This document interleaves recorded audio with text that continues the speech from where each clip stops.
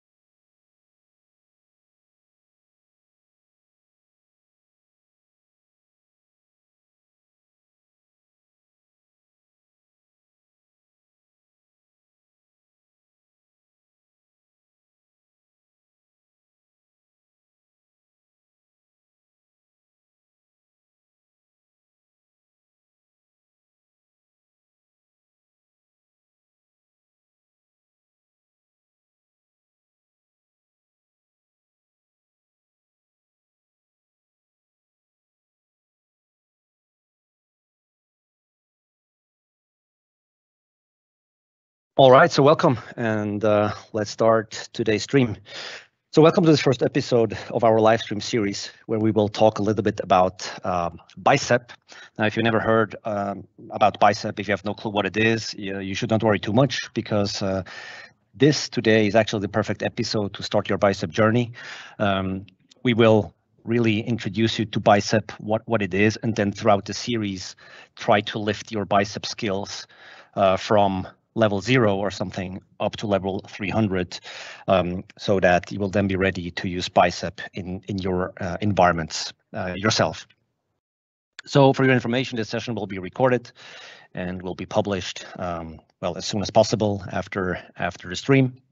And just for your information, we had a similar series last year where we covered several ARM templates topics. So if you missed that series, the link to the recordings will be in the slide deck that you will get after the show as well. All right, if you have any questions during the webinar, feel free to use the Q&A section, and we will try to take care of all of your questions. And we'll also have some time at the very end to discuss your questions specifically. All right, so let's quickly introduce ourselves, and I'll hand over to Martin first. Thank you, Marcel. So my name is Martin Ehrnst, and I work for a company in Norway called Vipps. We are a payment platform and an identity platform. So if you live in Norway or close to Norway, you have probably heard of it. I also, in my spare time, like to race cars and ski big mountains. So that's my quick introduction. Great, thank you, Martin. And some words about myself. So my name is Marcel. I'm an Azure MVP and Regional Director operating out of Switzerland. I work for SoftwareOne. We are a technology services company, and we help customers with everything on their way or on their journey to the cloud and towards digital transformation.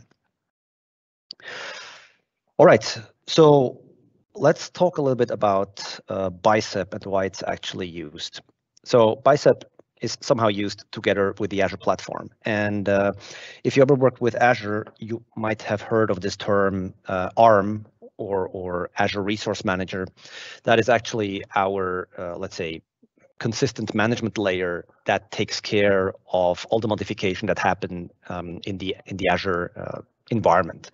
So that means whenever we do something on the Azure platform, no matter if we are actually using the Azure portal, if we're using whatever the Azure CLI, or if we use PowerShell scripts, or if we talk to some REST APIs or whatever, everything goes through ARM. And ARM as a consistent management layer takes care that we're properly authenticated, that we get the permissions and proper authorization to the services that live on the Azure platform. And it allows us to, well, deploy new services if you want that, such as virtual machines or such as databases, those kind of things.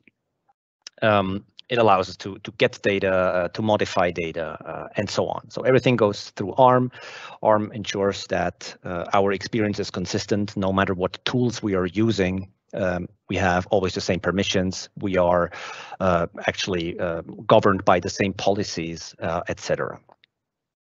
All right, and now what you see here in the slide on the bottom right, you see a thing called ARM templates. So this is around for a long time already, because Azure Resource Manager templates allow us to somehow follow a declarative approach to describe infrastructure and services, to then deploy those services to the Azure platform. So instead of deploying stuff manually, or instead of using an imperative scripted approach, we can use ARM templates and use a declarative approach where we describe the actual end state of our infrastructure or application. And then we can hand over this declarative configuration to the Azure Resource Manager, which will then take care of all the rest. So that means Azure Resource Manager will analyze the existing environment and will find out what needs to be changed to make our configuration that we described with ARM templates happen. Right? So it will initially provision the service, or it will also find out if certain components are already existing in our environment. So that maybe not everything needs to be redeployed, but existing services might need to be changed just a little bit, right? And I think that's a very important concept to understand. So ARM templates are not only used for initial provisioning, but also then for the full life cycle of an application or a service. Because if we need to make configuration changes on that service, if we need to extend the configuration or add additional services, we can go back to our initial configuration file and just extend or change what should be extended or changed, and then hand over the same configuration file again. And Azure Resource Manager will recognize that maybe just some minor modifications are needed to an already existing service. So we'll lift our service from, let's say, version 1 to version 2 without full reprovisioning. And that also means that this ARM template is then automatically also our, let's say, service description or service documentation. So this is has been around for a long time already. And if you ever used to work with ARM templates, you know that, well, this works perfectly, but ARM templates are a little bit complex. They use a JSON format, and that means that we end up with lots of commas, parentheses, brackets, and so on. And depending on the complexity of an ARM template, it can become kind of complicated to read, right? And I mean, JSON originally was never meant to be human readable, but it's still kind of human readable. And now, how do we deal with this complexity? So until now, we just had to manage it somehow. But then Microsoft came up with something new, which is Bicep now, which is kind of a new domain-specific language, or short DSL. And the goal behind Bicep is that we can simplify this coding process so that we can somehow get away from this JSON complexity, to reduce complexity, to make it readable or better readable, and also to remove code, so to somehow simplify our full coding experience, right? Now, what does that mean? That doesn't not mean that ARM now can somehow consume Bicep files. That will not work. So ARM is still working with ARM templates, but Bicep is kind of an additional abstraction layer that allows us to describe our service, and then our Bicep configuration file will be compiled into an ARM template, and then it's still the ARM template that is then handed over to the Azure Resource Manager. So ARM templates are still around, JSON is still around, but if you use Bicep properly, you will probably never see ARM templates again. If we take a look at the schema, how this looks like, this is what we had until now. So when we wanted to describe infrastructure as code, we created an ARM template and then somehow handed this over to the Azure Resource Manager, and the Azure Resource Manager, well, either deployed the appropriate Azure resources or updated existing Azure resources based on our configuration. And that will still stay the same, as I mentioned. But what happens now is that we get this additional abstraction in front of the ARM templates box here, which means that we can now start creating Bicep configuration files, which are far easier to create, understand, read, and write. And then we compile our Bicep configuration files into ARM templates, and then the rest of the process is exactly the same. Now, to make this experience very, very simple, we can do all of this in one step now. So starting with a specific Azure CLI version or PowerShell, no matter what you prefer, we can now do this in one single step. So that means we can create a Bicep file and then deploy that Bicep file directly to Azure. In the backend, it will still compile to an ARM template, and then the ARM template is handed over. But for us, this is a transparent process. We just care about Bicep files. But it also means if you are keen to see the results of your Bicep configuration file compilation, you can still have a look at the produced ARM template and use that. So what does it mean now from a tooling perspective? Well, to start using Bicep, there's two tools, or let's say extensions, that you might find very helpful. So the first one is the Visual Studio Code extension that allows you to create, write, edit, read Bicep configurations. So if you use Visual Studio Code, this is very much suggested to use, because it definitely helps you. It gives you this IntelliSense kind of thing. It analyzes the quality of your Bicep file, analyzes the syntax and all of that stuff, and gives you this very good authoring experience. And once we have created our Bicep file, we then need to compile it into an ARM template and then deploy it to Azure. And for that, there's this so-called Bicep CLI. And this is available in two versions. So it's either available in a standalone version, or there is also an Azure CLI integrated version. So if you want to use this fully transparent experience that I mentioned before, you should use the Azure CLI integrated version, because from there you can directly deploy Bicep files to Azure without even recognizing that an ARM template has been created in the backend. All right. So the Bicep CLI does that compilation to an ARM template. And what's also very nice, the Bicep CLI can also decompile ARM templates. So that means you can take an existing ARM template that you might have created in the past. And from there, you can now decompile that into a Bicep configuration file. So Bicep CLI actually supports the build or compilation, or also the decompilation process. So it goes into both directions, and this is very, very helpful if you want to start building your own, let's say, Bicep repository or Bicep library. You can still use the investment you have already done in ARM templates, decompile all of that, and then maybe with some very minor changes, start creating your Bicep repositories. All right. So lots of talking, and now we want to see Bicep in action, what it actually means. And for that, I will hand over to Martin. Thank you, Marcel. I'm just going to share my screen quickly. Then we can go through whatever we have.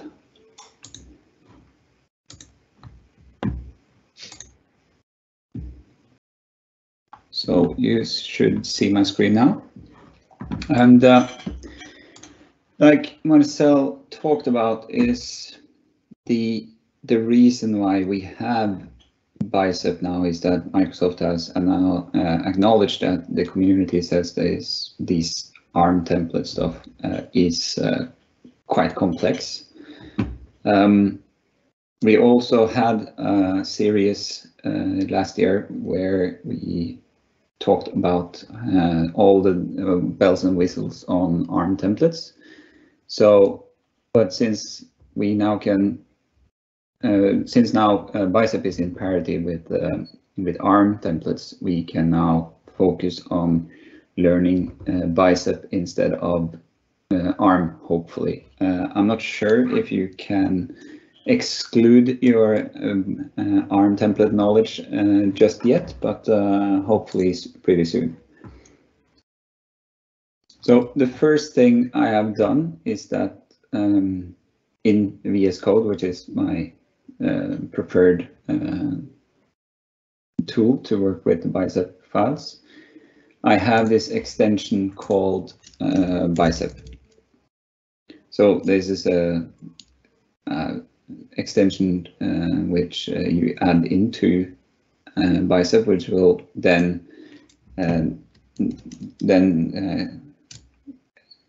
go to your files and see that, okay, this is a Bicep file, and then I can use all the functionality which is inside this extension. So for example, autocomplete and those kinds of stuff. So I have installed Bicep as well, and then I believe the is a Bicep version work.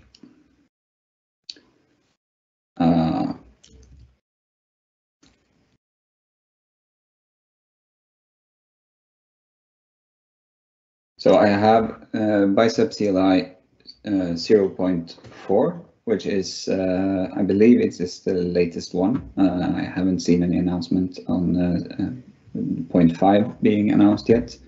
So that means I'm in parity with ARM, and I am actually ready to use Bicep for production environments. Last year, when we talked briefly about Bicep in our ARM template series or infrastructure as code on Azure series, Bicep was in 0.1 and was really at a beta or alpha stage at that point, but now we are good to go. So apart from installing the extension and installing the Azure CLI, then we can, or when we have that installed, we can start to explore all the things that we have with Bicep. So the first thing that we notice is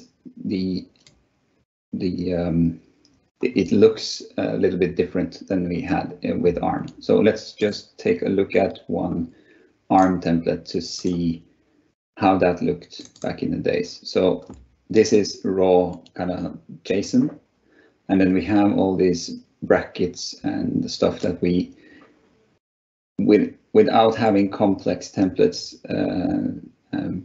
last year, for example, before Bicep, then we needed to care about these brackets and so on. But with Bicep, that's almost gone. So now we have to write less lines of code to do the same. This is one example that I have, which is the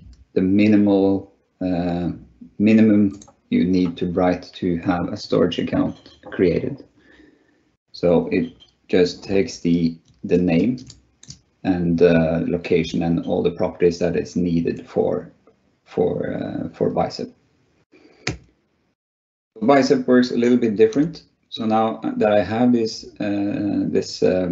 extension installed with VS Code, I can start typing in resource, for example, and then it will try to autocomplete the things that I'm looking for. So RES, of course, is a resource, and in Bicep I need to define that I need a resource, and then I need to put in, let's say, let's call it a friendly name. So this is only used within Bicep. We are going to look at that a little bit later in the series, where we can reference stuff within within modules and within the same template and so on, but you need to have a friendly name for the resource. And then we are, let's use the autocomplete function again. So a resource with resource with defaults, then it will set the defaults that we always need for deploying resources. So if let's say I want to deploy a NSP, I can just call it for this demo. I can just say it's a friendly name NSG, and then it will also autocomplete the resource provider type that we have. So there's probably under network, right? Network.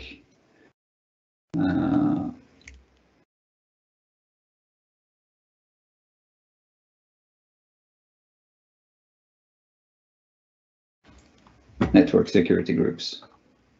So it will autocomplete wherever it finds necessary. So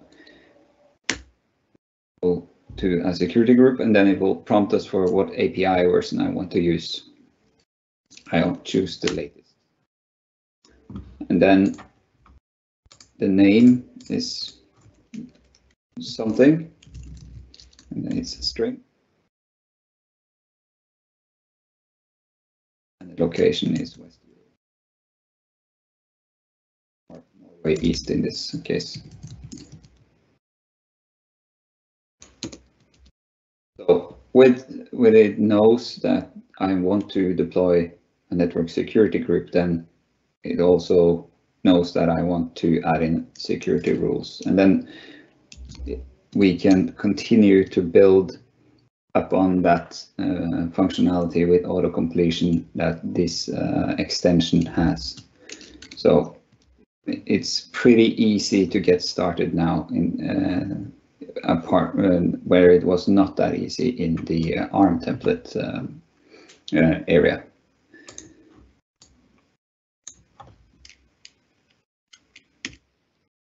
Just take a quick look at my notes.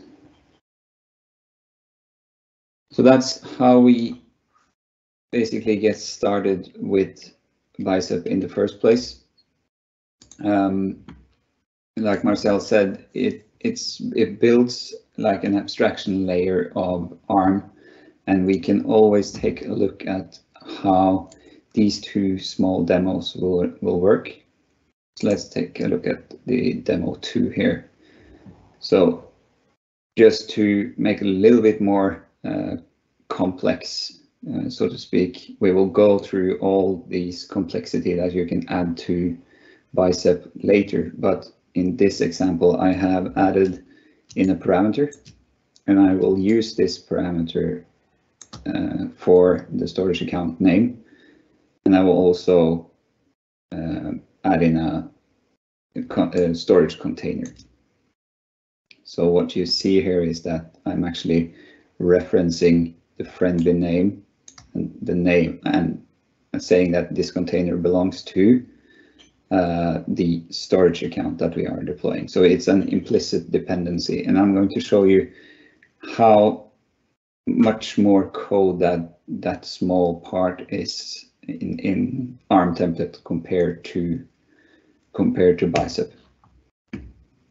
So you don't have to do this, but if you want to, you can take a look at it. But like Marcel said, this will deploy as a Bicep file directly to Azure. But let's see, if we right click on the file, we can then go to build, and then it will create the JSON equivalent of our Bicep file, which is an ARM template.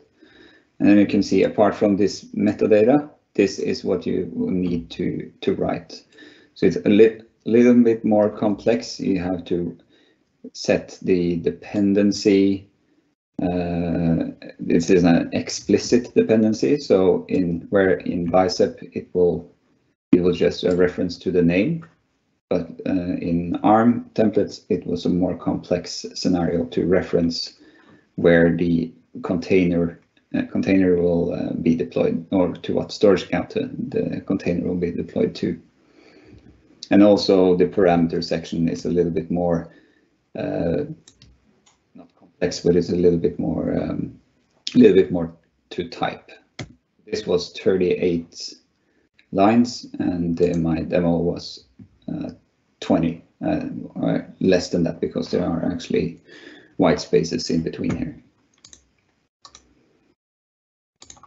Let's just delete that before I commit. So that's what we can compile to ARM, but we can, like Marcel said, we can also decompile an existing ARM template. So if we, let's say we try to use one of the files that we had last year, Marcel, I'm not sure how they will work, but let's try. So AC bicep decompile, so that will means that we will decompile the ARM template to a bicep file. So if we take one of the more complex stuff that we used last year, let's see, it was templates.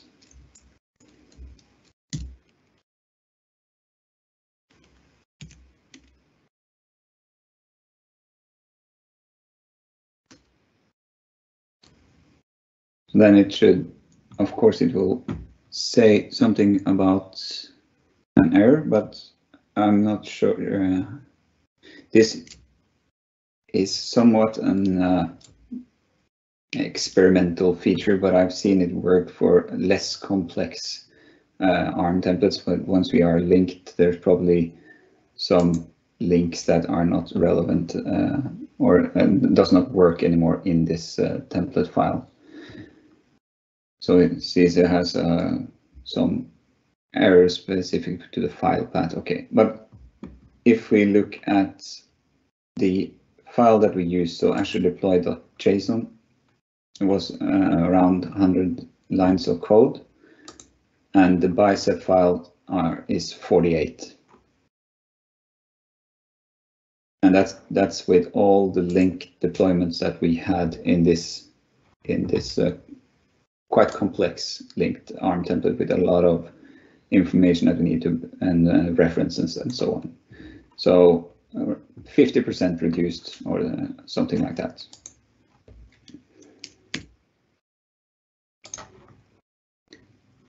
But just to prove that it works, I can try to deploy this bicep file.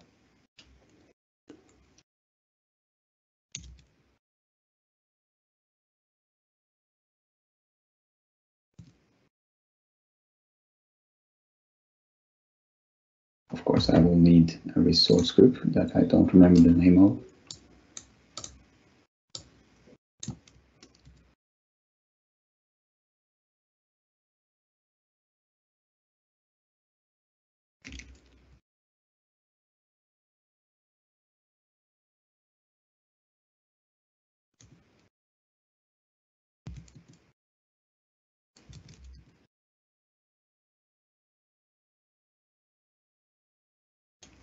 So now it reads my, of course, it reads my template, and it asks for a storage account name, which I will just put in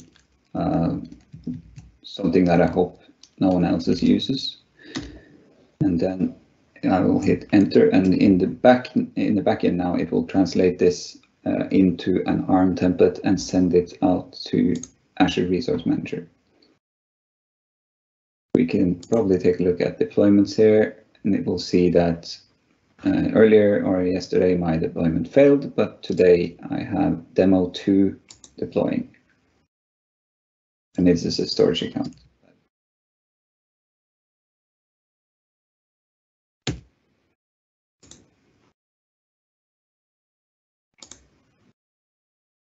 That works. So if I want to change something in the storage account, I can do that in this template and then redeploy. So that's my first demos of this, or at least these are the demos, unless somebody has some questions that they would like to answer, then we can probably show something. But if you wait a couple of weeks, we will cover everything from A to Z about Bicep, I believe. Marcel? Yep, awesome. Thanks. To Bicep and the relevant tooling.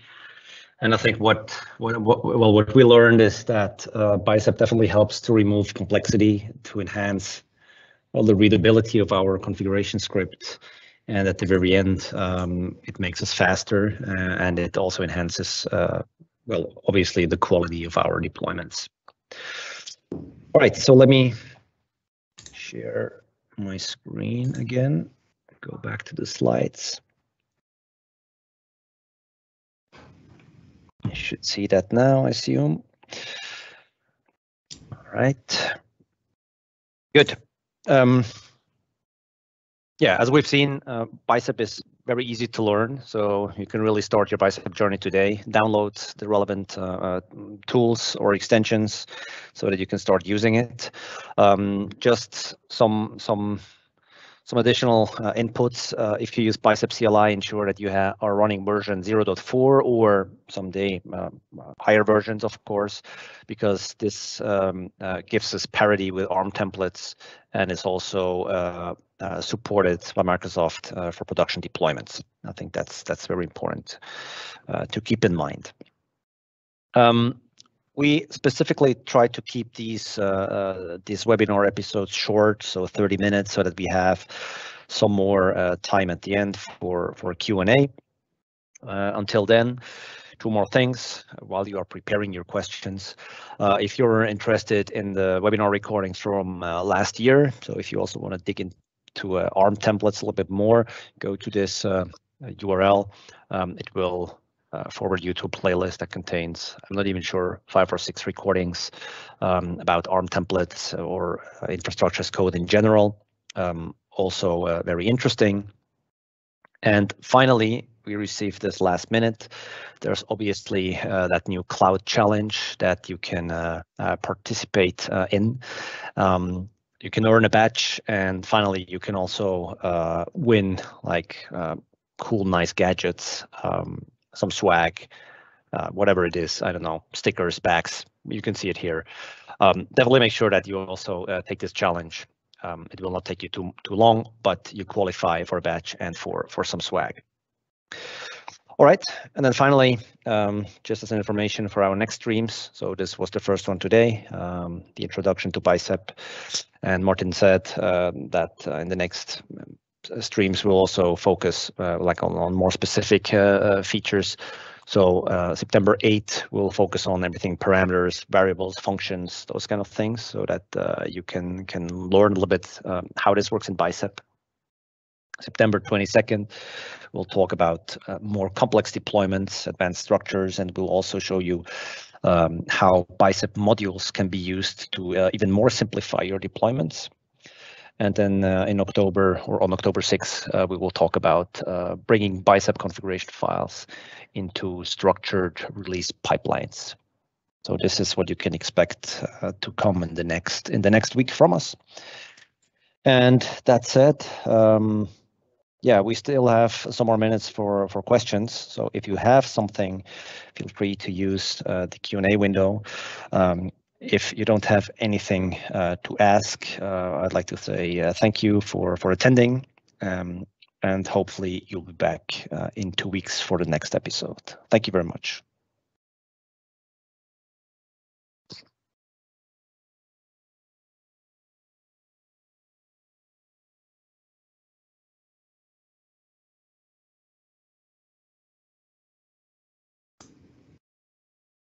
Yeah, Marcel, if there isn't any questions, maybe we can just talk a little bit about Bicep, if you want.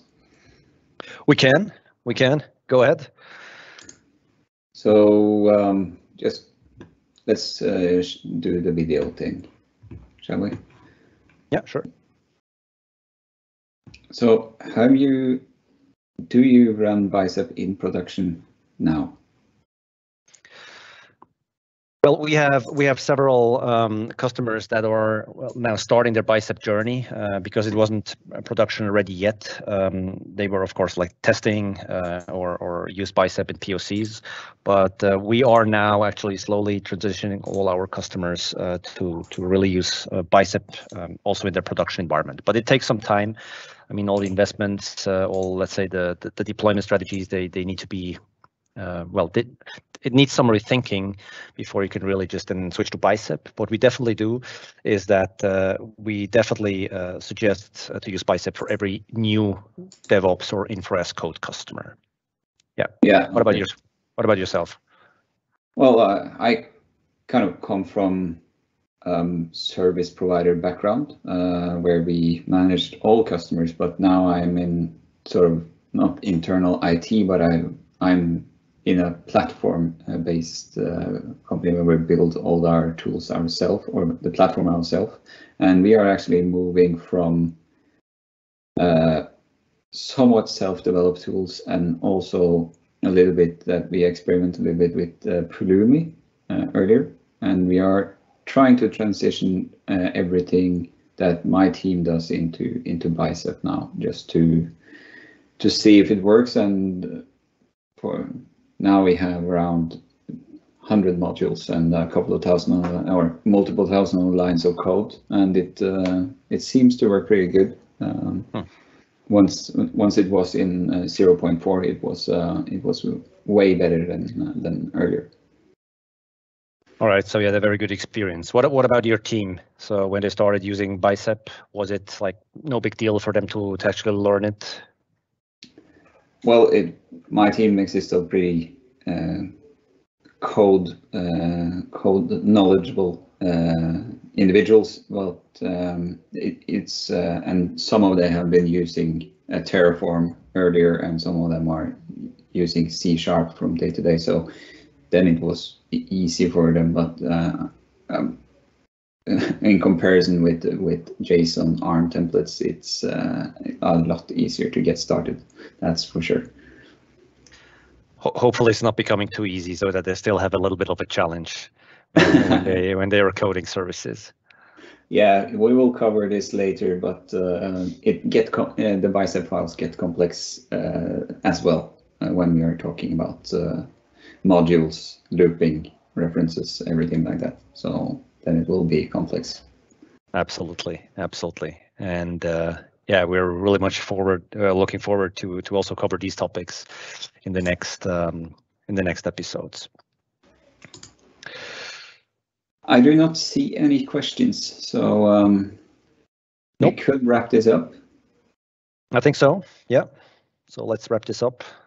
Well, I also already said the thank you and goodbye words, so I will leave it to you now. Yeah, that's perfect. Thanks to everyone who participated, and we'll see you on the next one. Thank you. Goodbye. Bye.